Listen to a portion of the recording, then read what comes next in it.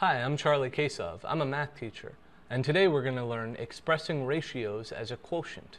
First, what is a ratio? A ratio is the relative amount of one thing to another. So let's say there are 5 boys and 4 girls. Well, then the ratio is 5 to 4. 5 boys for every 4 girls. You can also express this as a fraction, which is 5 over 4, 5 to 4, which equals 1.2. So when you want to express it as a quotient, you either say 5 over 4, which is a number that you can use in math, or you could even say 1.2. The best one to do, though, is the fraction, 5 over 4.